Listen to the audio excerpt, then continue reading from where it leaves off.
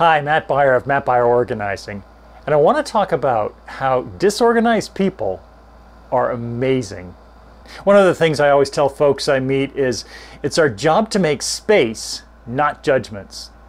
Clearing a path forward is my life's work, and I have no space for being judgmental, but my clients are often very judgmental of themselves. The number one consultation question I get is this the worst you've ever seen? I also get, what's wrong with me? I'm overwhelmed. Am I hopeless? Like I said, I don't judge. But if I did judge, I would say to all disorganized people out there, you're not hopeless, you're amazing.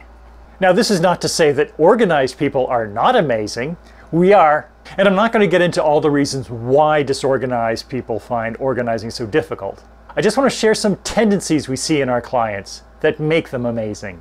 Number one, disorganized people are often very creative and imaginative. So much so that they are coming up with more projects than they can process, let alone put away.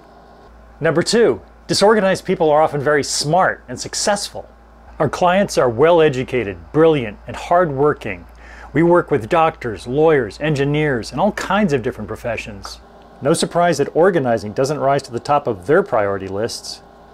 Number three, disorganized people are loving.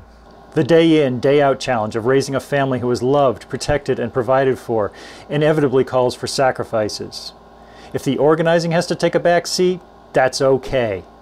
Ultimately, sustainable organizing comes from recognizing your top priorities, and because you do, you're closer than you think. Same applies to your fur family. Number four, disorganized people are generous. You don't limit your shopping to yourself. You're always thinking of others and what they would like. You buy things when you think of friends and family, not just for holidays and birthdays.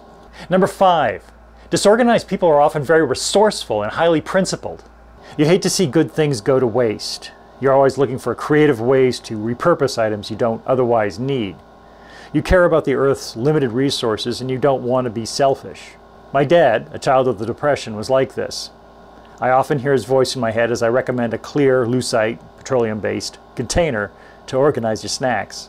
And number six, disorganized people are often very joyful and optimistic. You can be the most joyful, optimistic, and positive person but still carry a burden of shame under your burden of clutter. That was my mother. Her friends remember her as one of the nicest people they ever met. Me too. Disorganized people are such great, amazing people that I hate to see them getting down on themselves. Just because you're amazing doesn't mean you need the stress of clutter. Your time should be used for things that are worthy of your talents.